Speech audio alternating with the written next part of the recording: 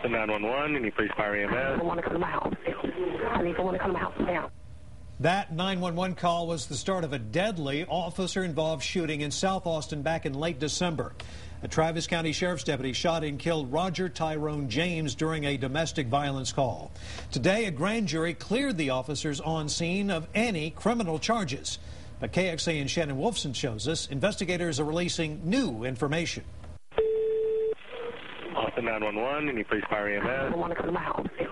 I need someone to come to my house now. Just after 3 a.m. on December 28th, a woman named Kim calls 911 from this South Austin home, whispering as she hides in the bathroom. Her boyfriend, she says, is drunk and violent. Has hit you, Kim? Has he hit you?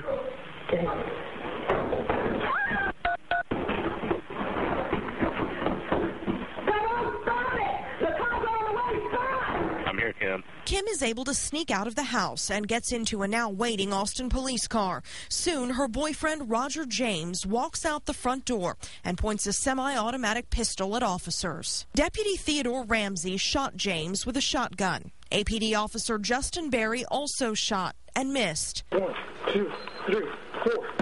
You can hear him trying to give James CPR. We looked out the window and we saw the cops trying to resuscitate him and figured it wasn't working, and then it kind of set in. Nick Smolik lives next door. He was always a nice guy, always making jokes, having a good time. I mean, I've never seen him get mad or anything like that, so I don't know what the deal was that night. That night, investigators say James had a blood alcohol level of .22, and he was facing a trial on charges of indecency with a child. What's his name, ma'am?